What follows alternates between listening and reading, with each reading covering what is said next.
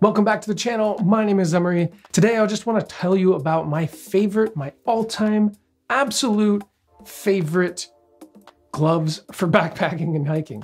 And it's not going to be mind-blowing to you because they are fingerless wool gloves. And I'm going to tell you about them here in a second. As always, there are links in the description of this video to all the things that I've mentioned, to include gloves, the backpacking course for beginner backpackers, the podcast, and the website. So be sure to check those out.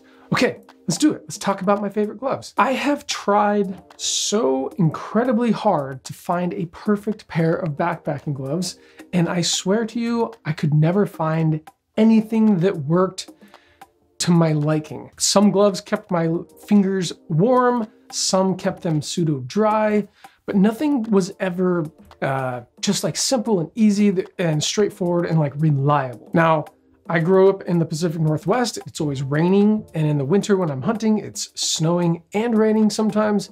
My hands just are naturally cold. And I think I've had too high of expectations for gloves because I was always trying to find like waterproof gloves or windproof gloves, and everything failed. Now, fast forward to my 2017 PCT hike, and I had these fleece gloves from Outdoor Research. There's nothing really wrong with them.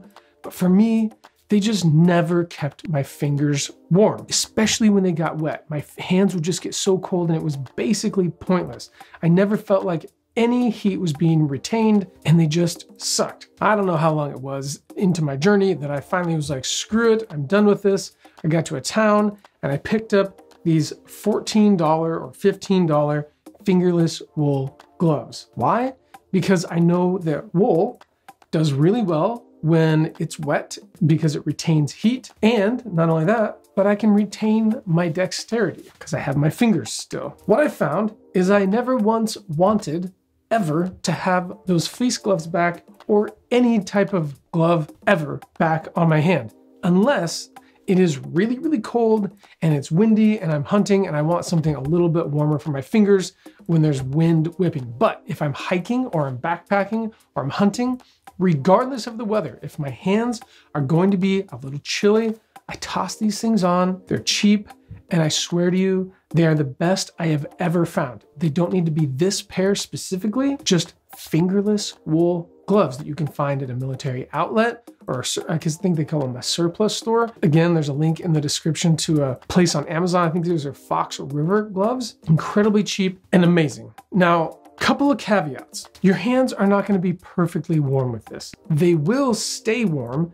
And what I mean by that is that wool has a tendency to just retain the heat regardless of whether they're wet or not. I hiked the rest of the PCT from like Central California all the way up to Canada with these on. Clearly not all the time, but when I wanted gloves, I wore them and they were perfect. So when I got home, I was like, it's going to be hunting season. I'm going to wear these things and I'm going to see if they actually work regardless of the weather, because it was going to be raining, it was going to be snowy. My fingers are going to be cold regardless, because that's just how they are. Like our expectations, we really need to put them in check, because sometimes it's just cold outside and it's not always going to be nice and toasty warm. So I go hunting that fall, these get absolutely wrecked with snow and rain, and my hands felt the same as they did in any other glove, if not better. I was not concerned about them getting wet.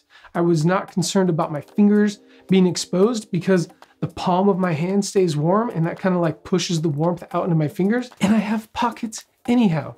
So if I need to put my hands in my pockets, I do that and it's not a big deal. This video is not groundbreaking.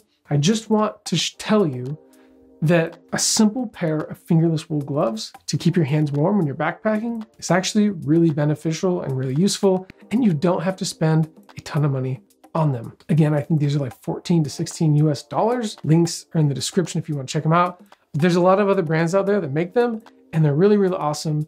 And I think you'll find that they might work for you as well. Unless for some reason you really don't like the feel of wool. That's for another thing. You'll probably have to go to fleece or something like that, or maybe try a merino wool pair of gloves.